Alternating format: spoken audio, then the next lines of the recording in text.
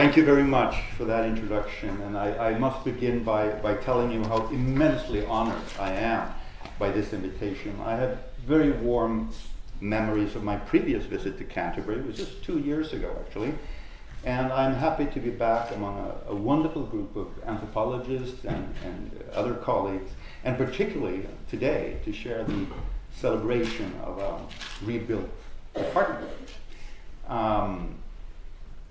Yeah, as you know, and we've heard, this is an occasion to honor the memory of Paul Stirling, who in 1965 founded the anthropology department here at the University of Kent. And like Robert, I've never had the opportunity to meet him. I'm not sure if he would have shared my general perspective on modernization and development, but I certainly would have shared his concerns, I think, about the injustices and disorientations that continue to be generated by these processes outside of the modern metropoles.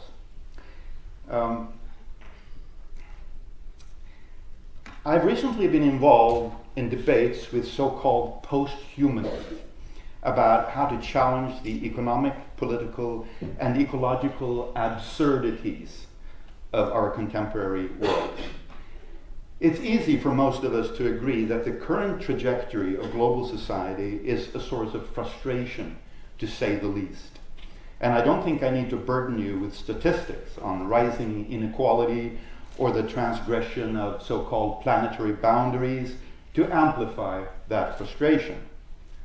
When I encounter colleagues who claim not to share this sense of frustration, I start wondering how they intellectually and psychologically manage to live in such a state of denial. But an equally tricky question is how we, as concerned anthropologists or academics in the human sciences in general, might pursue a genuinely critical or even, may I say, subversive position. I'm frequently amazed by the kinds of questions raised by anthropologists who are no doubt sincerely concerned about global inequality and sustainability. Just to give you an example, the listserv of the Political Ecology Society regularly announces an undergraduate 6-credit course offered by the University of Georgia called The Anthropology of Surfing. It is part of a program called Surfing and Sustainability, Political Ecology in Costa Rica, and includes, according to the curriculum, the study of, quote, surf culture by learning to surf, unquote. So political ecology can actually mean flying to Costa Rica to do some surfing. It is indeed tricky to be critical or subversive these days. A significant number of anthropologists today seem to want to turn their backs on modernity. For many of them, turning their back on modernity is an ontological term. It means identifying with the non-modern worldviews of the people who have hosted them during fieldwork. And there was a time when I too toyed with the idea that animism could show us a way out of modernity. But my position since many years now is that, unfortunately, there's no way to resurrect ontologies that have proven incapable, unfortunately, of resisting modernity. Our only hope is to understand in new ways what modernity is. And no matter how profoundly enlightening it may be to immerse ourselves in perspectives beyond the modern worldview, this is something that I think we shall never learn from our non-modern others, who tend to become as attracted by, dependent on, and ultimately possessed by modernity as we are. We need to understand the cultural, economic, and ecological logic of the global processes that have brought us to this point, the so-called Anthropocene, which makes it feasible for David Wallace Wells to write 4 months ago in a major New York magazine a deeply unsettling but quite credible article titled "The Uninhabitable Earth." Some of you may have seen it.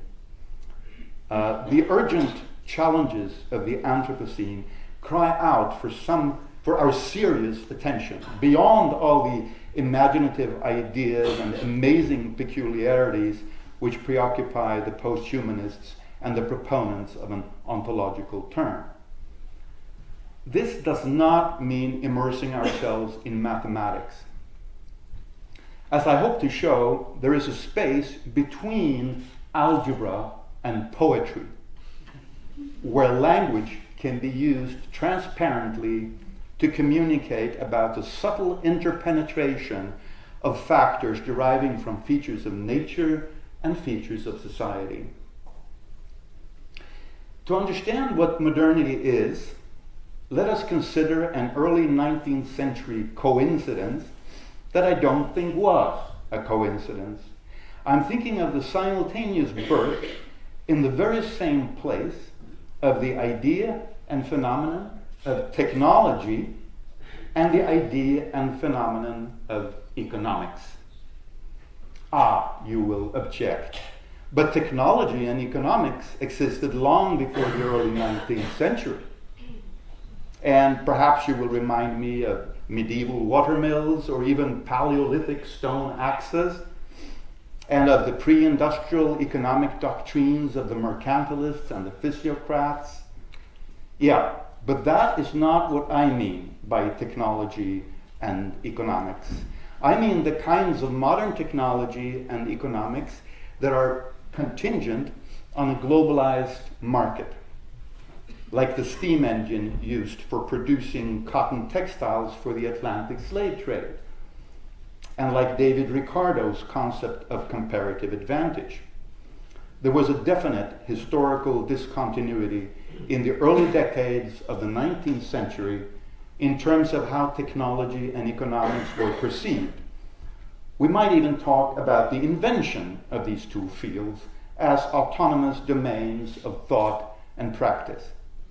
The Industrial Revolution gave us a new concept of technology, and classical economists such as Ricardo developed the basic vocabulary of economics. Both of these developments occurred in the core of a world empire of unprecedented scope and power. This, I maintain, was not a coincidence. What I think we need to understand in order to stand a chance of keeping the Earth inhabitable for our great-grandchildren is how these three phenomena are related: technology, economics, and imperialism. What is the relation between the emergence of the disembedded economy and the emergence of a new and disembedded technological rationality? And how is the emergence of these new categories related to core periphery relations in the world system? And to address our current predicament, how are these questions implicated in contemporary debates about sustainability, global warming, and the Anthropocene? Even more fundamentally, how are they related to the issue of how we distinguish between nature and society? We often hear that global economic inequality is increasing. It has been increasing for centuries and continues to do so. But do we understand why?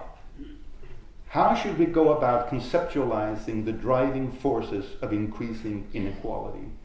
Is there something unequal or unfair about international trade?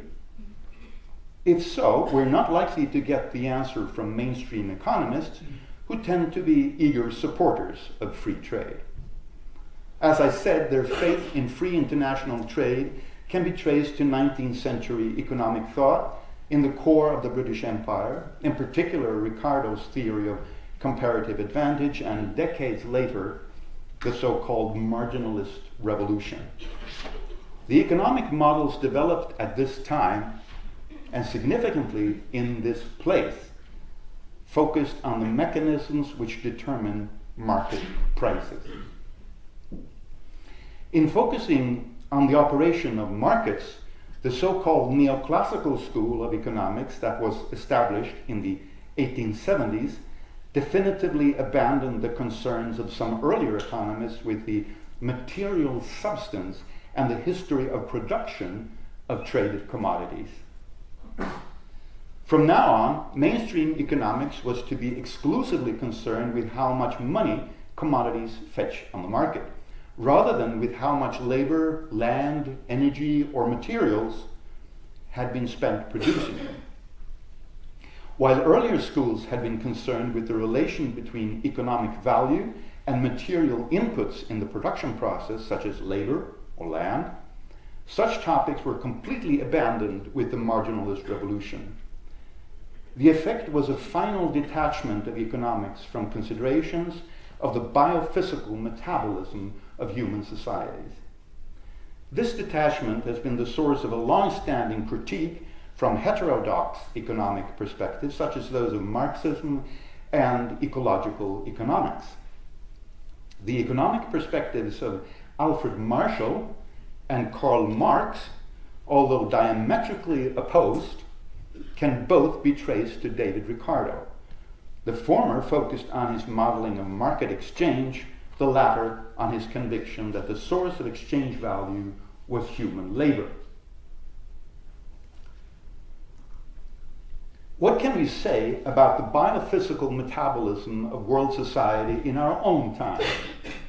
Statistics on modern world trade converted from monetary to biophysical metrics reveal net imports to the wealthiest core areas of the world system, the United States, European Union, and Japan, in the year 2007, totaling around 12.6 gigatons of raw material equivalents, 34 exajoules of embodied energy, 5.6 million square kilometers of embodied land, and 247 million person-year equivalents of embodied labor.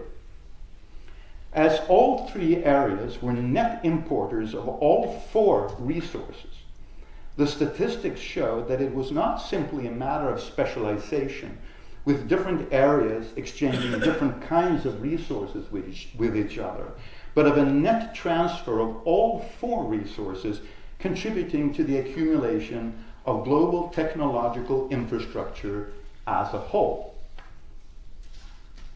This incontrovertible material asymmetry of the global economy appears to be of no concern whatsoever to mainstream economics.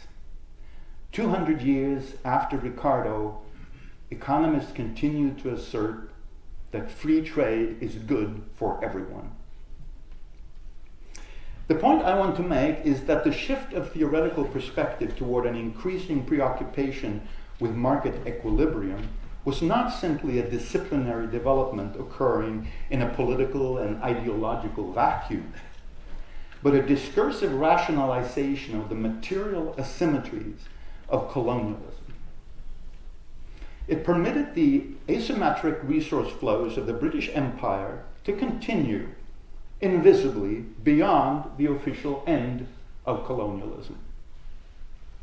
To this day, the vocabulary and theoretical assumptions of 19th century economic thought continue to legitimize the operation of the world market, even as increasing numbers of people are alarmed by its tendency to widen global inequalities and, no less significantly, to degrade the ecological conditions for human life. The title of the book I published last year is Global Magic. I want to explain how the topic of magic is relevant to these critical perspectives on economic history, sustainability, and global justice.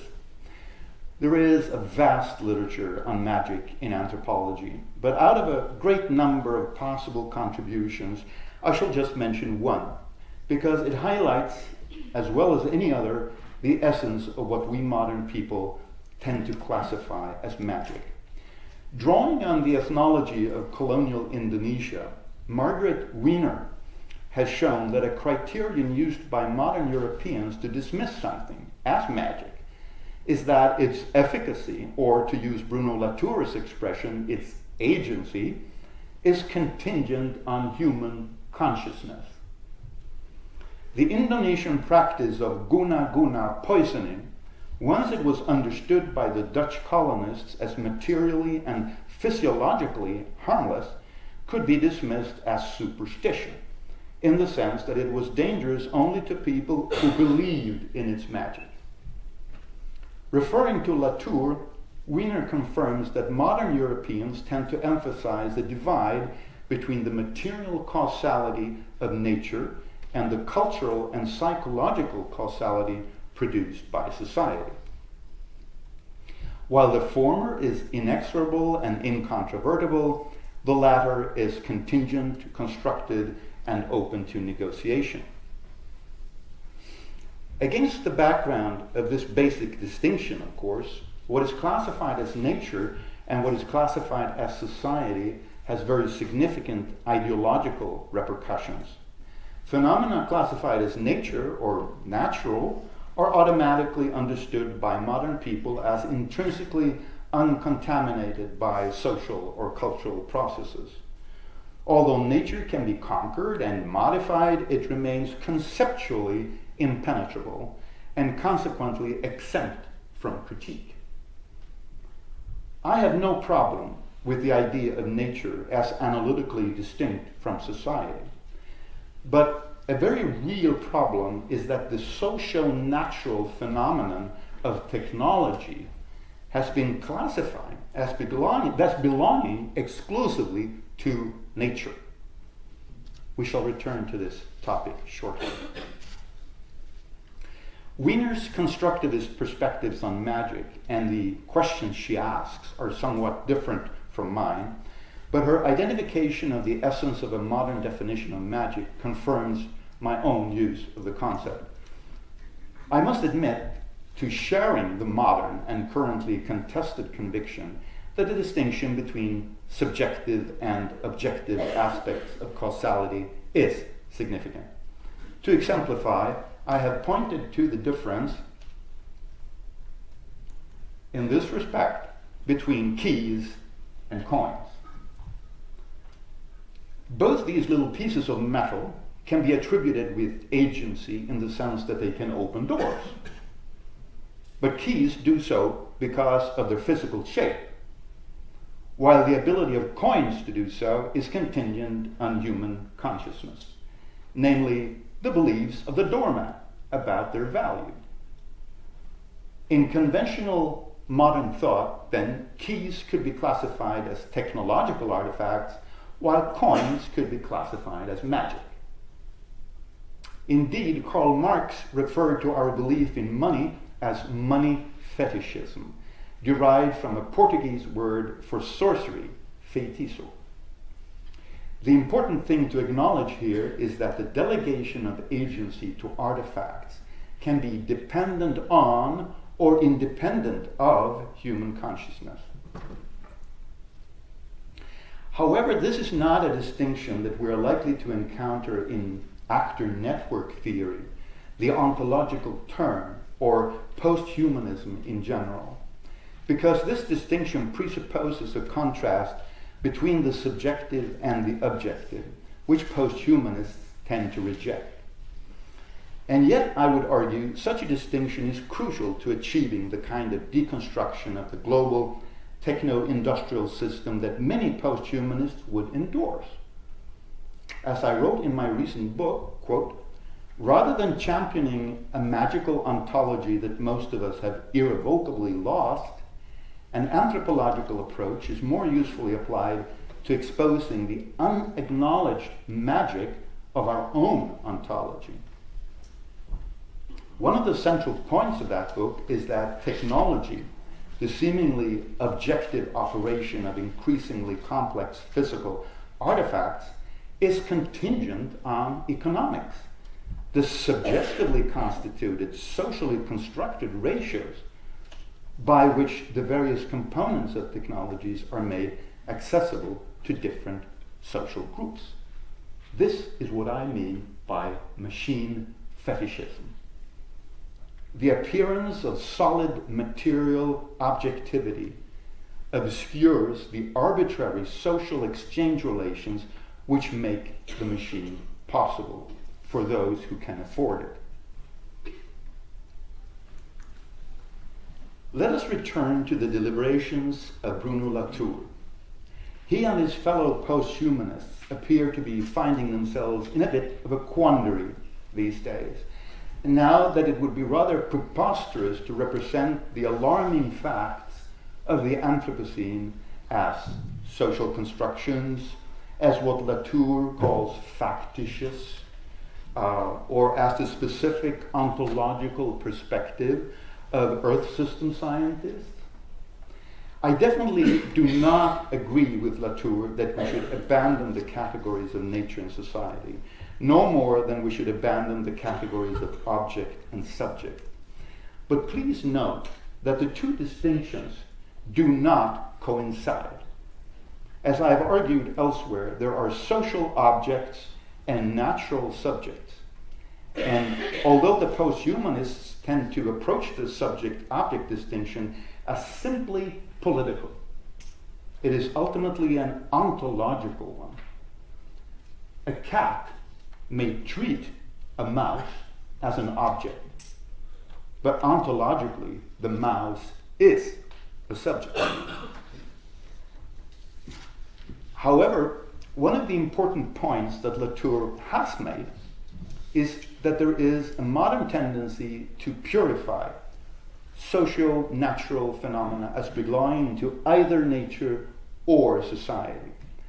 This observation might help us approach current concerns with sustainability, as well as my own argument on machine fetishism. Since the Industrial Revolution, mainstream economists have believed that their models can account for economic progress without any consideration of nature. For 2 centuries, in other words, the market has been sequestered from nature. It is conceived as a purified social phenomenon. No wonder the economists are now unable to deal with the incapacity of modern society to stay within planetary boundaries. Climate change is one externality that I don't think even economists seriously believe can be internalized in market prices. My argument on machine fetishism is the mirror image of this unwarranted purification. Since the Industrial Revolution, engineers have believed, like the rest of us, that technological progress can be understood without consideration of the structure of world society. For 2 centuries, the machine has been sequestered from society. It is conceived as revealed nature. No wonder technology continues to be very unevenly distributed in the world system. These one-dimensional perspectives on what we should understand as social natural processes of exchange and production are a consequence of how our thinking about economy and technology has been compartmentalized since the 19th century. The point of departure of this sequestration of economics from nature and technology from world society is that the natural components of technologies are translated into market prices that have little to do with their material substance. These market prices, representing societal exchange rates, determine the feasibility of a given technology. Yet that technology is understood primarily as the revelation of intrinsic features of nature. Thus, invisibly and insidiously, biophysical resources are first asymmetrically exchanged within a highly unequal world society, and then unevenly assembled into technologies as if the technologies were simply indices of the ingenious exploitation of nature through advanced engineering. This is the illusion of technological progress that has distorted our understanding of human and environmental relations since the Industrial Revolution. I guess I should explain how I can find Latour's observations on purification helpful and significant while I'm simultaneously unpersuaded by his injunction to abandon the distinction between nature and society. Am I contradicting myself? I think not.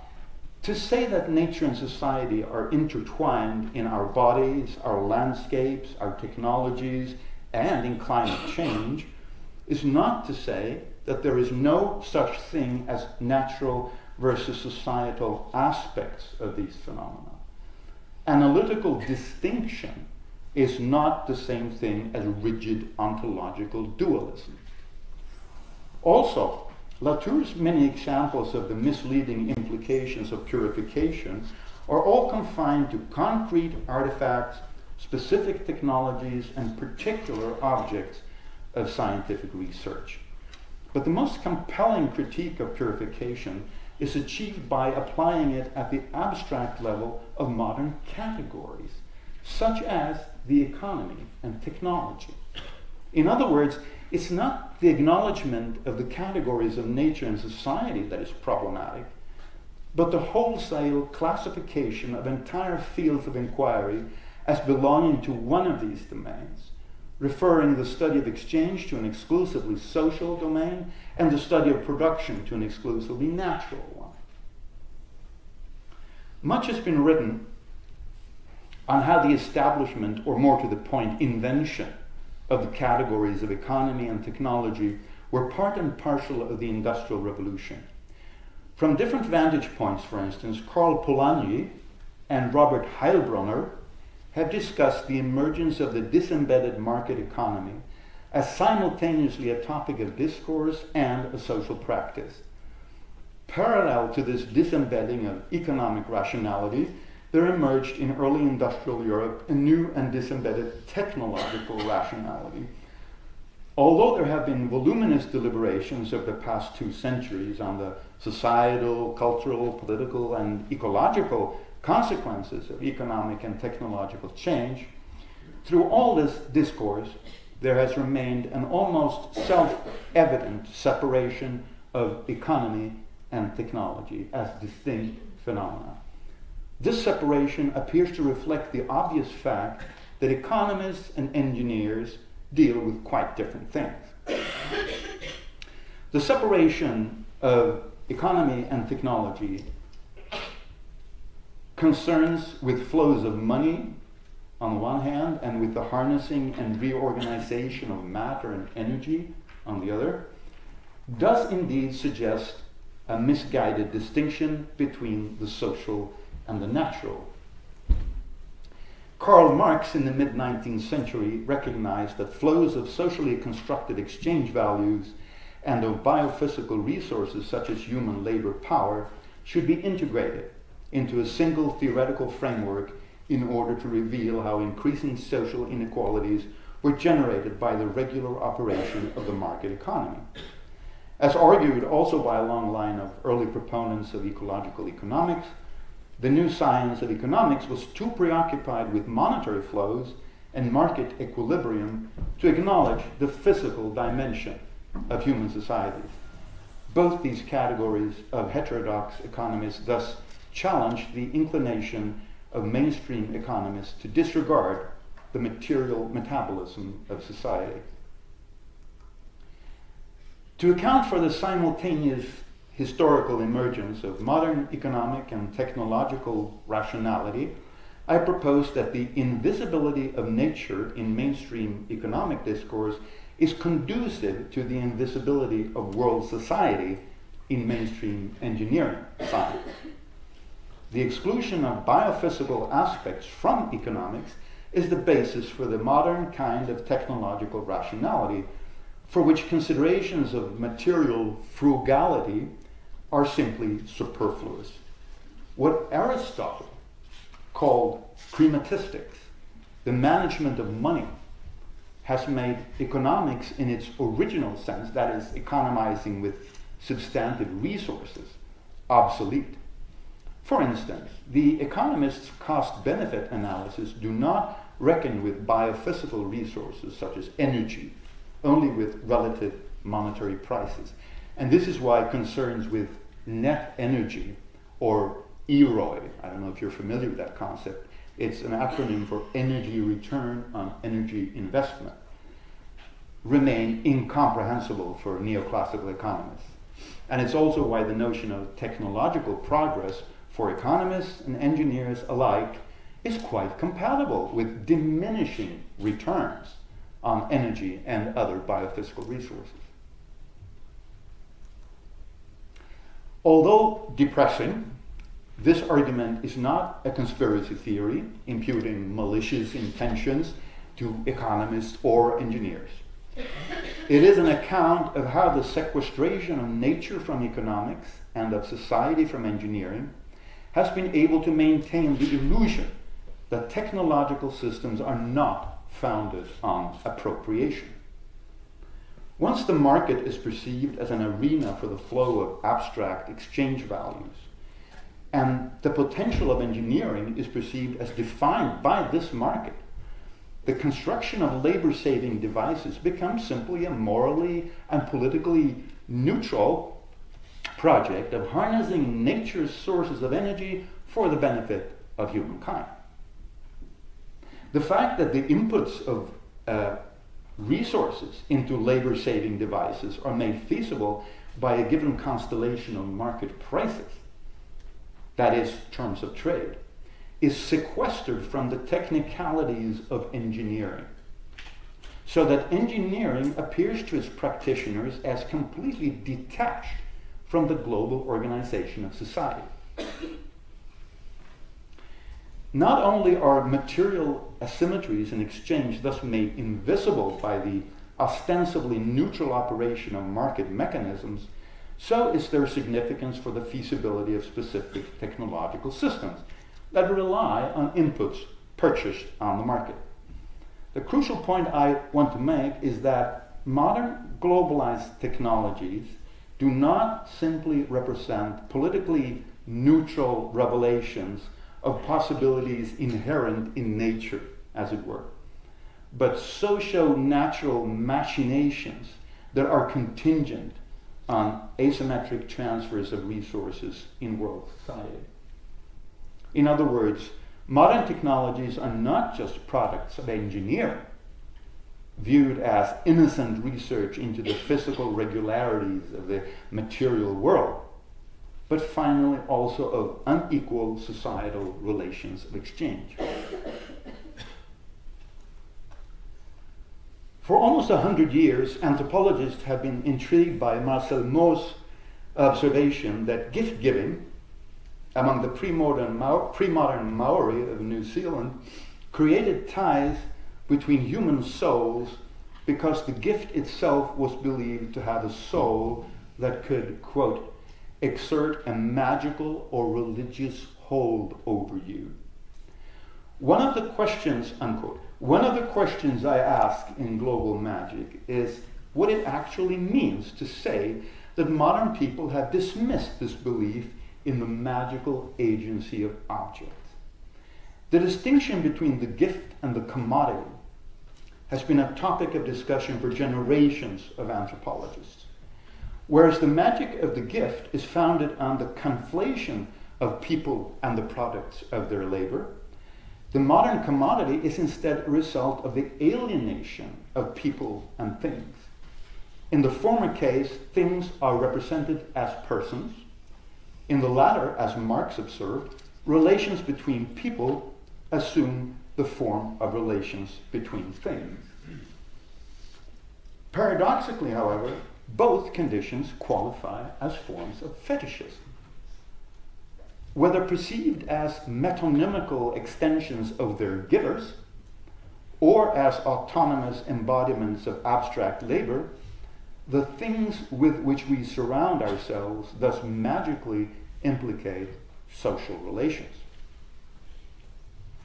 The question we might ask ourselves is if the modern dismissal as superstition of the magic prompted by failed reciprocity is really more justified than the belief that all concerns with reciprocity can be delegated to the market. For this is precisely the ideological function of the conviction that market prices guarantee reciprocity. The anonymous and seemingly incontrovertible exchange rates on the market are supposed to liberate us from any moral qualms about the distant social and ecological repercussions of our transactions. As the Dark Mountain Manifesto puts it, the story of our civilization is, quote, the story of a people who believed for a long time that their actions did not have consequences. End of quote. In disembedding both exchange and production, economics and technology, from face-to-face social relations and close contact with the sources of human sustenance, modern society gives our modern lifestyles an illusory aura of moral and political neutrality. The abandonment of superstitious beliefs in the magical agency of unreciprocated gifts has been perceived as progress, rationality, and enlightenment. But this new perception of commodities as detached from the social context of their production is conducive to another kind of magic. This modern magic is not about fearing personal retribution through an intentional agency attributed to objects, but about ignoring the increasing extent to which our lifestyles have deleterious impacts on other people and global ecology, and the increasing likelihood of a major backlash. Whereas pre-modern magic was the source of an uncanny fear of personal, purposeful evil, modern magic imposes a disembedded, impersonal evil generated by our lifestyles, afflicting people and ecological contexts far beyond our horizons, and likely to generate a no less intangible but disembedded and impersonal retaliation. We must finally ask ourselves why it should be considered more rational and more enlightened to pretend that our market transactions have no moral implications than to allow our exchanges to burden our conscience, as among the pre-modern Maori.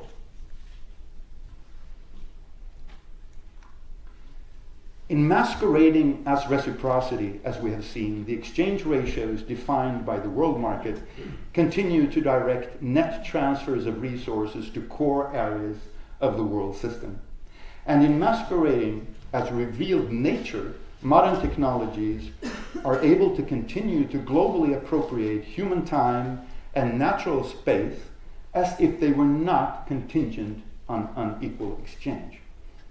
Since the Industrial Revolution, economic growth and technological progress have served as supremely efficacious strategies for displacing workloads and environmental burdens onto other people and other landscapes.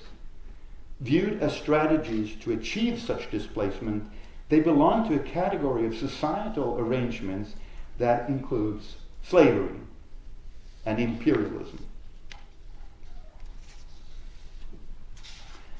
One reason why the mainstream notion of technological progress has been so misleading is that the so-called Industrial Revolution and the very phenomenon of modern technology can be perceived at vastly different geographical scales. Anthropologists tend to be quite familiar with the fact that the world system looks different when viewed from a village in sub-Saharan Africa than when photographed by a satellite. The bird's eye view afforded by a global satellite image of nighttime lights is more conducive to a gestalt shift in our view of the role of technology in the world system than any amount of time spent interviewing engineers, stockbrokers, politicians, factory workers, or even African villagers. The logic of total global dynamics is rarely apparent at the local level. A classical example is the cargo cults in early 20th century Melanesia, which to many anthropologists exemplified how local perceptions tend to be constrained by limited horizons. If we turn this insight back on European history, we might see one reason why the European understanding of technological progress in the early 19th century was so detached from considerations of American slave plantations and the deindustrialization of India. To this day, historians of technology tend to focus on the local conditions and repercussions of mechanization, whether British deliberations on the so-called machinery question, as it was called in the 19th century, the fury of the machine-breaking Luddites, or the insidious capitalist incentives to mechanize. It is rare to find historians approaching technological progress as a local manifestation of a global process, although significant contributions in this direction have been made by some of the so-called New World historians, like André Gunder Frank, Jim Blout, Kenneth Pomerantz, Joseph Inikori, and a few others. A more general reason why the total logic of what I call the money-energy-technology complex has escaped us is the fragmentation of disciplinary perspectives. The economists' discussions about money tend to be completely detached from the physicists' discussions of energy and the engineers' discussions about technology. As a consequence, empirical revelations about ecologically unequal exchange or the political rationale of energy transitions are not permitted to contaminate our image of the nature of modern technology. Conversely, constructivist insights on so-called socio-technical systems are not in the least concerned with global metabolic asymmetries or with the perspectives of the New World historians on the accumulation of industrial technology in 19th century Britain. For instance, proponents of the material turn and the new materiality in the humanities and social scientists have probably never heard of the rigorous quantitative methods of material flow analysis. Their focus on the local phenomenology of material objects is completely detached from the alarming reports of the United Nations Environmental Program last year, which showed that rather than dematerializing, the material intensity of the global economy has been steadily increasing over the past decade. The historians and philosophers of technology and socio-technical systems seem completely uninterested in both money, energy, and material flows. Yet the biophysical metabolism of the world system is itself precisely a socio-technical system. Like the blind men trying to grasp the features of an elephant, conventional academic disciplines are unable to grasp the logic by which the categories that organize our production and relations of exchange are propelling us toward what David Wallace Wells recently called an uninhabitable Earth. There is indeed an elephant in the room, and it is called money. The seemingly natural idea that everything on Earth is interchangeable. Rainforests, Coca-Cola, coral reefs, iPhones, human lives, video games. Although our global predicament is being blamed on every conceivable consequence of the operation of money, such as modernity, capitalism, globalization, growth, technological progress, or interestingly, economic theory, critics of each of these various aspects of that predicament rarely trace its roots to the idea of money itself. Yet that is precisely where a critical anthropology of the Anthropocene might begin.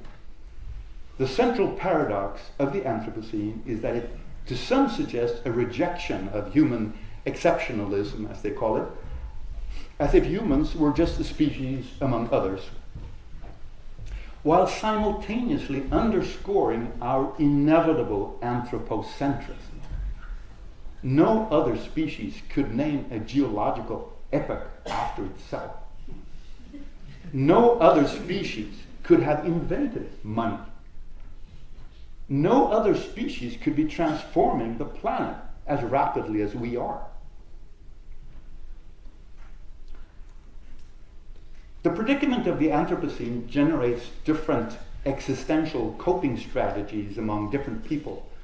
Bruno Latour, in a lecture 2 years ago that I attended, has observed that Lars von Trier's movie Melancholia illustrates the dynamics of this diversity. If we think of our existential options as arranged along a spectrum, the opposite endpoints would be Donald Trump's denial of climate change versus the created resignation of the Dark Mountain Manifesto. In between is the eco-modernist optimism of the Breakthrough Institute toward Trump's end of the spectrum, and the critical activism of the climate justice movement toward the other end.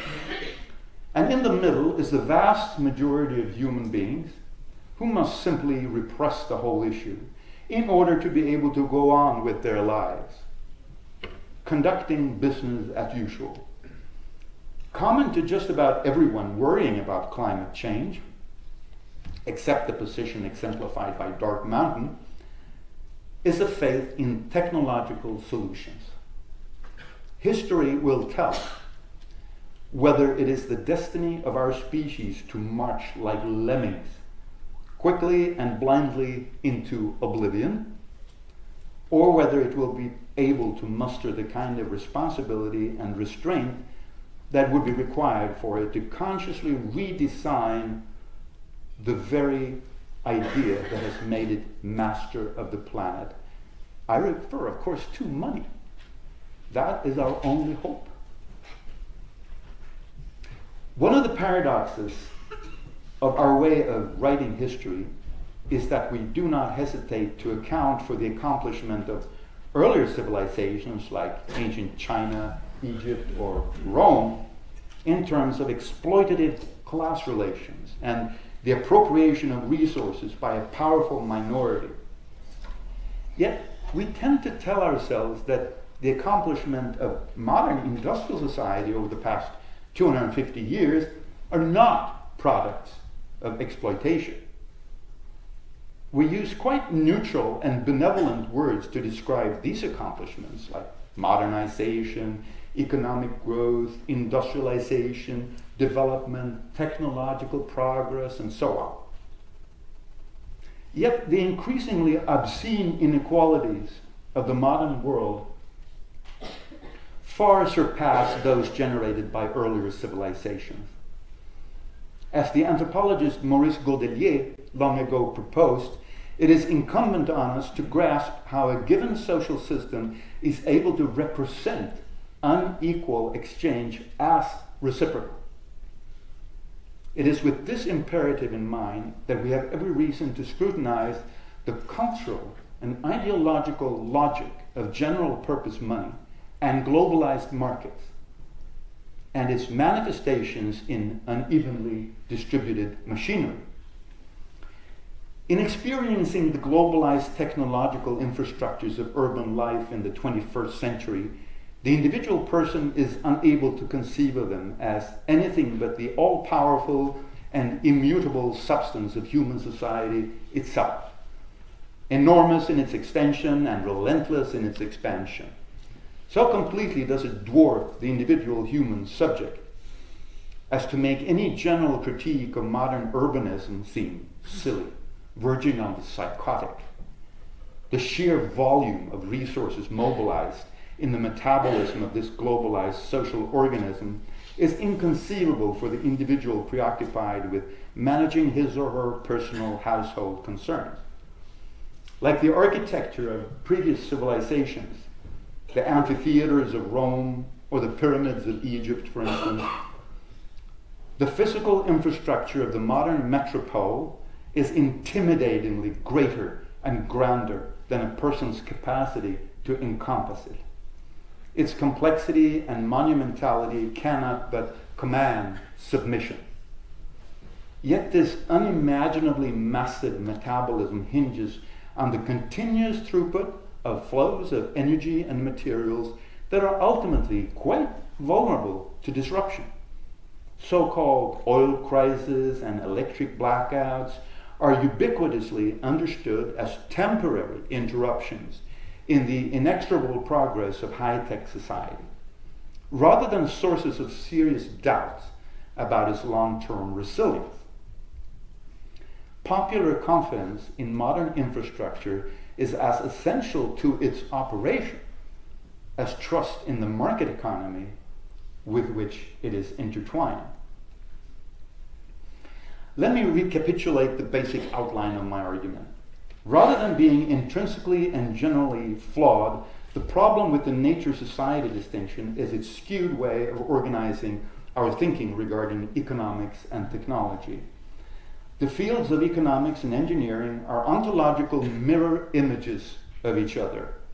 Mainstream neoclassical or marginalist economics tends to assume that a theoretical account of economic growth does not need to consider nature, while mainstream engineering tends to hold that a theoretical account of technological progress does not need to consider global society. Both these foundational modern assumptions are false, but I emphasize again that this is not to say that it is misleading to analytically distinguish between nature and society. What these assumptions accomplish, however, is to allow us to pretend that our lifestyle and consumption patterns have no tangible consequences for other people and ecosystems, and thus no problematic moral or political implications whatsoever. Moreover, the purification of economics as social and technology as natural has had implications for our relative readiness to subject them to critique.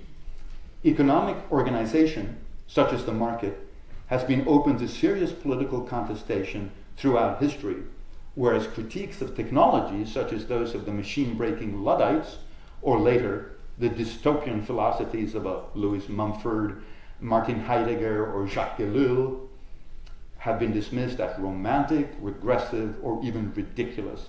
Kirkpatrick Sale tellingly titled his book on the early 19th century machine breakers, Rebels Against the Future: The Luddites and Their War on the Industrial Revolution. The message is clear. To question technological progress is to try to halt something inevitable.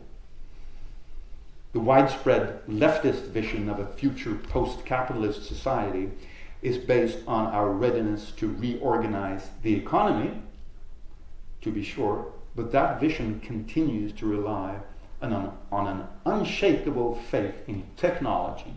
There is little awareness of the extent to which the two are actually inextricably intertwined.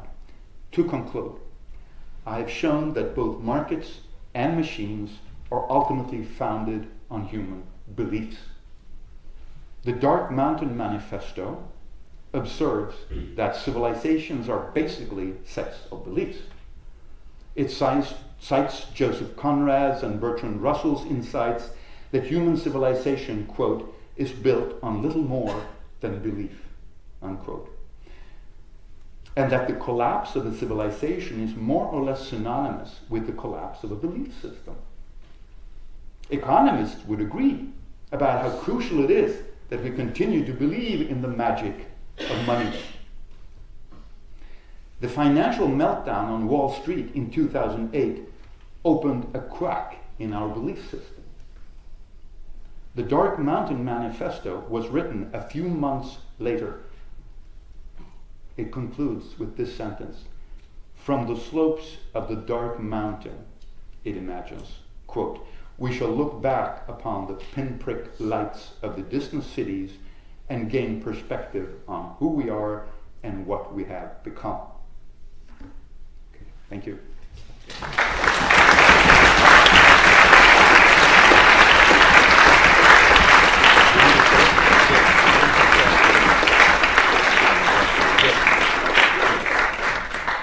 Thank you very much, Alf, for that very wide range and stimulating. And for someone on the existential sort of response options, I put myself on the optimist, and I'm a technological optimist, and obviously a blind faith in money. And I'm reconsidering that, and that's what this lecture is all about: challenging prevailing wisdoms about some of the assumptions and some of the magic we indeed buy into.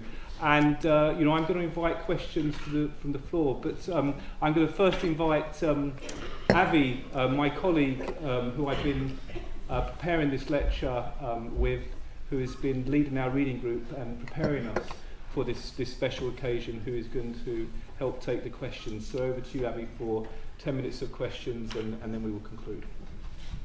Thanks. Thank you very much, Alf. Just to briefly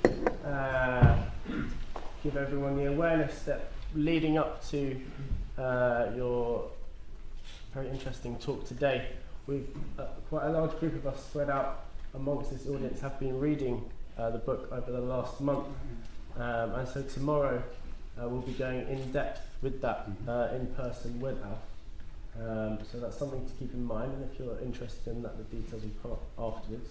But before that, any questions? Raise your hand. Microphone. Thank you. While we're waiting, I'll quickly ask a question, seeing as we came from the material embodiment of two sides of something which have some feedback between them, seeing as a lot of what we're talking about is about feedback and lacking, and also some tensions. From your perspective, or from your wisdom of being around for quite a while within this subject, then there's also a tension between the feedback of analytically thinking about it and coming up with it, and the dialectical relationship or lack of between a lot of people here being aware that they have results around the rest of the world as to what they do, but then it doesn't go very much further in how they then put that into some feedback system of how to relate to another feedback dimension. So how do you tackle that question yourself? I want to begin by saying I'm sorry for being such a party spoiler. I mean, I can see your joy of this new building, and I share it with you. I'm not as pessimistic as I may sound. What I was really trying to say was that I think anthropology has a real and very critical mission to fulfill.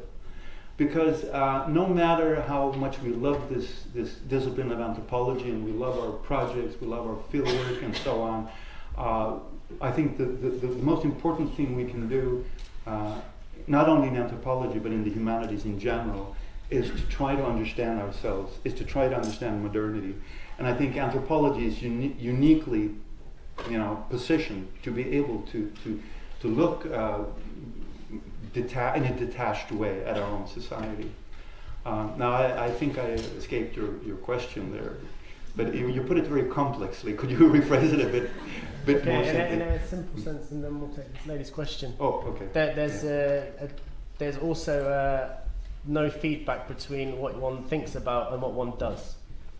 There's another detachment there. Okay. And so you're asking me what I do personally with these thoughts? But I've been a farmer for the last 40 years. I've been raising sheep and beef cows. I grow potatoes. I have a huge vegetable garden. Okay. Does that answer your question?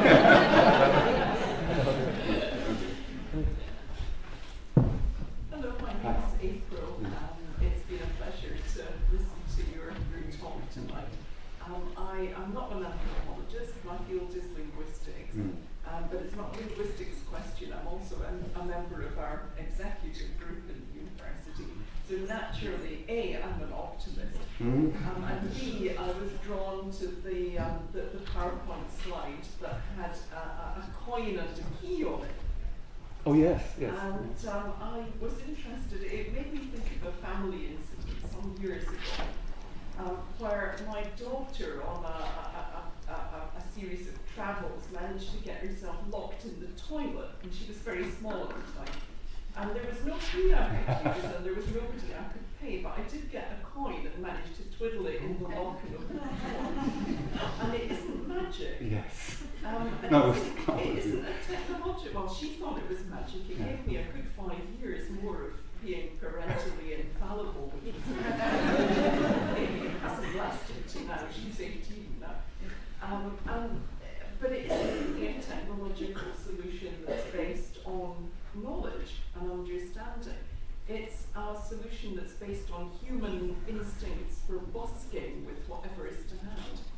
So I wondered in what you have to say, what do we do with human creativity and busking that isn't based on technology or commerce? Yeah, good. Thank you. The first point I would like to say is that I usually say that this applies until the invention of the slot machine. Because then, of course, coins can be used as technology as well, and you managed very well with that door. By the way, I've been in completely the same situation with my grandchild who was locked in. Yes, I know exactly what you mean. But knowledge, yes. Isn't that the way we usually think about technology? That technology is based on the ingenuity of the engineers. It's in their mind, and there's some kind of magical, subjective understanding of the world that opens up like doors to the steam engine and jumbo jets and whatever. But my argument is that we have to complement that understanding of the technological phenomena. It's not just about thinking. It's not just about revealing new possibilities. It's about terms of trade in the world system. And I mean, just to give you an example, the steam engine, I think, would have been, well, of course you could invent it, you can build a few, but it wouldn't have revolutionized England the way it did if you didn't have slavery on the cotton plantations. It was part and parcel of that world system.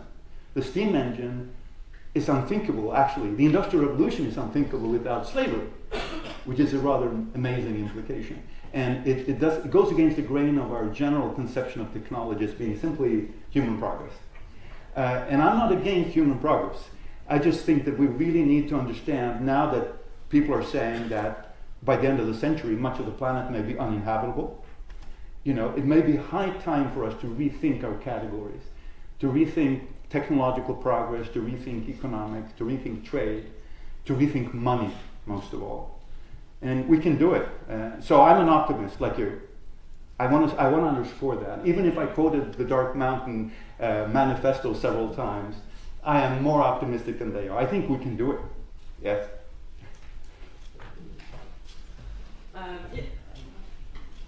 I enjoyed the talk, a lot of food for reflection here.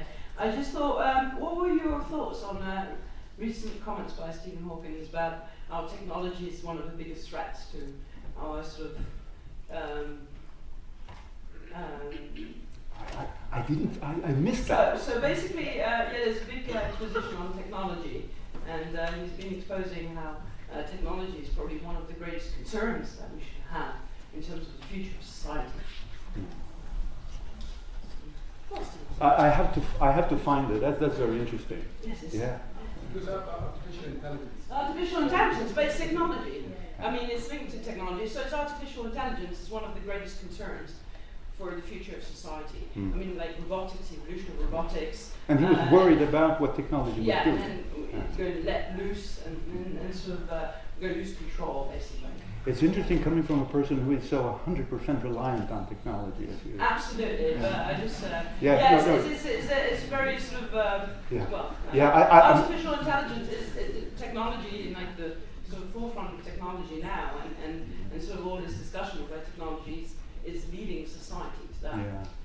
Actually, this morning I had a talk with Miguel here about technology and all these future technologies, and I think we should maintain a world system perspective on technology. I mean, household robots and self-navigating cars and artificial intelligence are not things that everybody's going to be sharing. I mean, we're 7.5 billion people.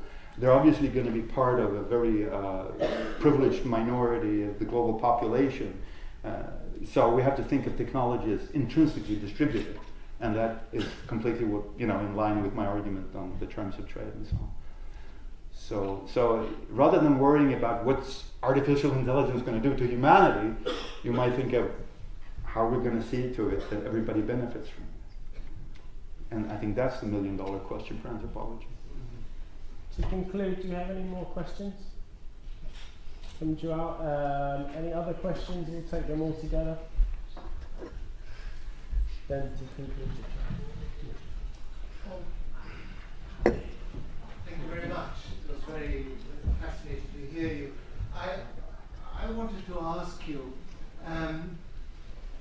how do you see the possibility of actually spreading your message? Because, for example, I saw recently with the Paradise Papers that suddenly an enormous instrument of political conviction, because it just opened a door that we sort of knew was there, but people really didn't believe in that silence, and suddenly they can believe in it. So my question to you is, it does have to do with the constitution of noise, where silence often hides what you are saying, the relationship between technology and money. And how can we improve on that? How can, for example, anthropology work on that? Can we just take also a question from Tom? Yes. Just shout it out. Yes, so I am very much intrigued and indeed support your idea that anthropology has, and indeed should, has a special role in examining further and critiquing the conditions of modernity. But does anthropology not also have a role in particularizing it as well, realizing that there are differences in people situated in modern contexts and different ideas that come out of modernity as well? Yeah, good. Okay, can I take those two questions now? Yeah. First of all, I agree completely that noise is a problem, and there's a lot of noise, and I really don't know how to handle it. I sometimes tell myself that, well, my message, whatever it is not going to be heard because there's just so much else going on, not only in anthropology but in people's minds. On the other hand, I do have a feeling that given the financial crisis in 2008 and the likelihood that a lot of people are considering that we'll have even more severe crisis in the future, there will be questions raised that I think some of us are trying to respond to already today about money, about the metabolism of the world, and so on. So I guess that's, it's strange to be optimistic about a pessimistic message, but I have a feeling that we really have to go to the bottom with our own categories, and I literally mean the bottom, before we can start reshaping our understanding of what's been happening over the past 3 centuries. But certainly noise is a problem. In response to your question, yeah, it's a great question about particularities. I mean, one of the things that drew me to anthropology was precisely my interest in the local, in the particular. And I mentioned before that I had spent 40 years as a farmer, and I still stay on that farm that my wife and I moved to when we were 23. And to us, the particular life world that we have there with our neighbors, the animals, the trees, the landscape, is very, very particular. And I would say that doing that, moving out there, is in itself a protest against modernity. Because modernity is precisely about disregarding the particular, about universalizing, making things exchangeable, interchangeable. Sociologists argue that it's based on the idea of money, of universal interchangeability. So I think we have every reason to endorse and advocate a resurgence of the particular. And my idea is that it could be done very much through a reorganization of the way money operates, but that's another lecture, so I won't get into that. No, it's not another lecture, it's another seminar tomorrow. Okay, all right, okay. Because we know you have the answer. All right, We know you have the answer, but I think it is the right moment after a very erudite lecture covering multiple areas you know, to say thank you very much with the benefits of all that energy. In a sense, you have been our energy slaves, and you've got language in the book. You know, a great contribution to our discussions in school, and particularly when you think about, certainly in the UK, we talk a lot about global challenges, global challenge research, and how we link our work in anthropology and conservation to global challenges, and how a world system perspective can fit into that, and consider the kind of inequalities and injustices around that. And I think you provide some of the key to that. Thank you very much. And so I want to say thank you on behalf of the school for coming on this sort of double occasion, and for us all to put our hands together one more time for our.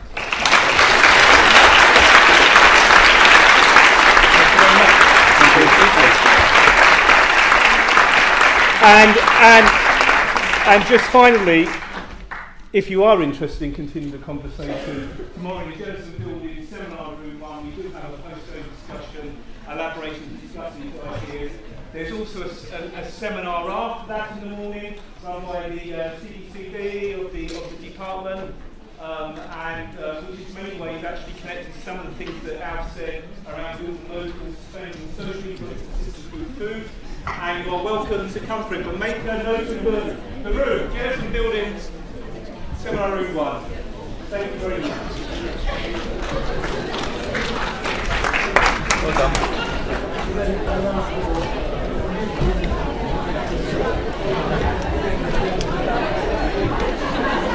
Well done? Yes, it went all right, didn't it? Went very well. Well done, Rob.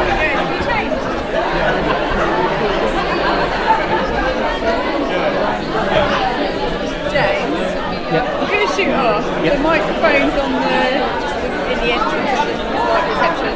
Is it on the desk? Yeah. Okay. Can you special meeting get you got the keys for it? Which one? The new meeting. I get the keys from the keys. Right, sorry. No, it's right. I've locked the back door, like the slide, so it probably. Back, yeah, so you I wasn't sure about the back door, like the Giles Lane. Right. So yeah, people can still get in the swipe card. It should be like. You should be able to get in the front. Yes, yeah. If there's any problems, then capital security have got a set of keys. I've got a set of keys which I'm very much discuss when they go. I guess I'll call you. Thank you for everything done, really appreciate it. See you later. Oh, the client's in my office and you want it. That might be able to wait.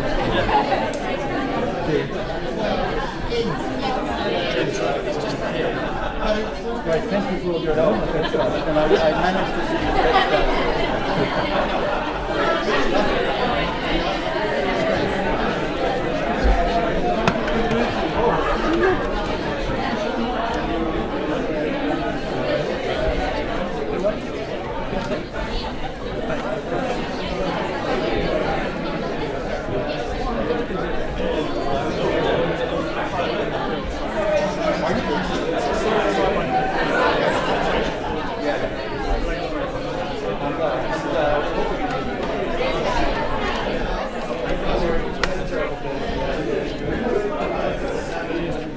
Are you good to I guess it's all everyone just goes home now, or what, sorry? Everyone just kind of goes home now?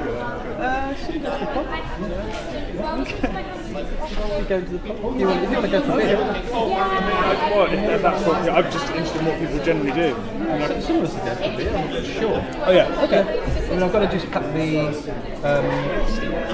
speakers down in the foyer. It'll only take 5 minutes. Okay. So you can get some food as well? Yeah, if we make it in time, yeah. Sounds good. Yeah, I mean, it sounds great. I'm just deciding whether to like run now and go and get some food, or whether to wait for people to make a general movement kind of thing. Abby will be the one who's also in the room. Alright, cool. Well, I'm going to get my tickets from office. I'll see you guys around. Yeah, I'll be in the I'll come over here. It's an extension of human agency. Like online, everyone else does. It came to my mind, it was like producing they were producing a self-driven car. The ethic. No, there was the ethic dilemma, like how to use the concept of production, and I don't know if it's been received.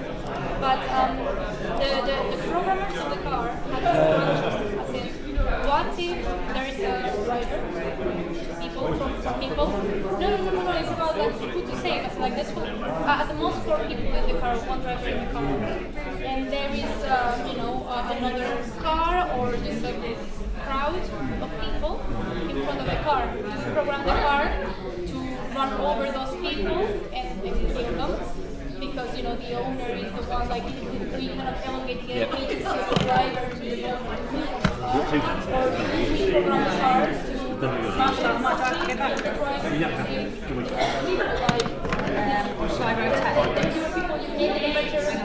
that person was for the car. So my question is not much because it's a similar question that I think and I want to know your opinion about it. Exactly. So I feel like in that case and like the moment we are starting to conceive exactly artificial intelligence, like for the elderly, like in Japan they put programs for those older people live alone because there's like a decrease in mortality. Exactly. So we are programming artificial intelligence to work as elongations of our own will. So at what extent can it work for the benefit of everyone? Because our interests as different individuals are important. Oh, okay. So I'm going to have to escort you over to dinner because we're sorry. What? No. I'm at the dinner too. Everyone's waiting. It was a burning question I had.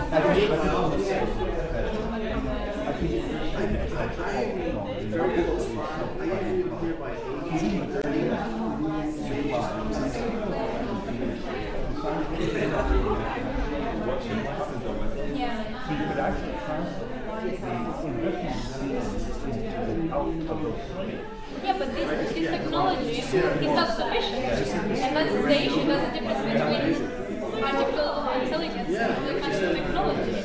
Because this technology is programmed, it's a paradox, but it's programmed to have your own will. And to protect, I don't know, like it was...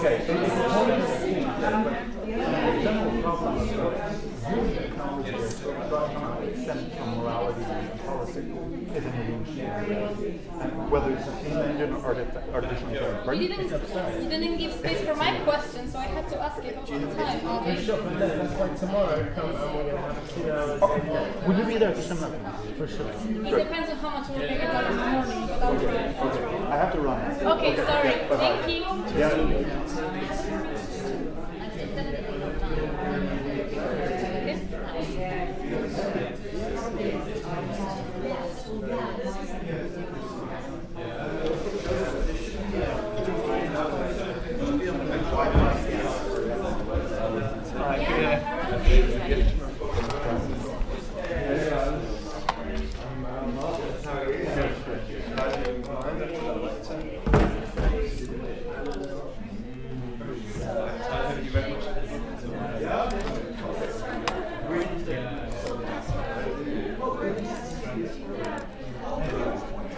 Okay, that's good. That's all right.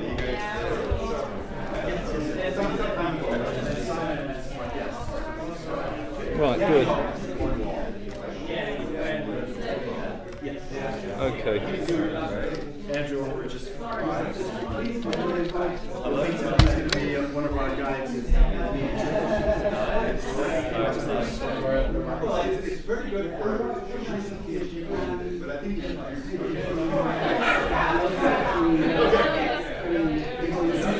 going to show you 3 main ideas to do with the foraging, waste, or kind of industrial manufacture using plants. Yeah.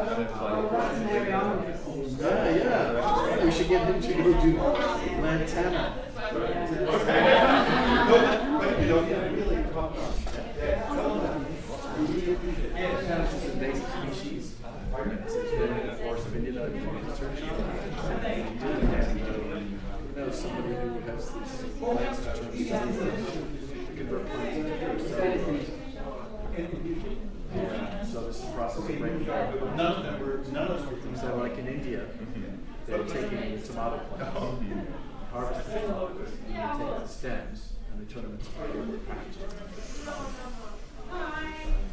Well, I look forward to absolutely, yeah, for sure. Well, I look forward to meeting if you want. I'm going to go and get some food. Take it easy.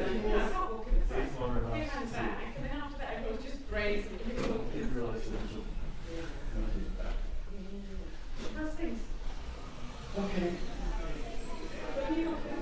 New office,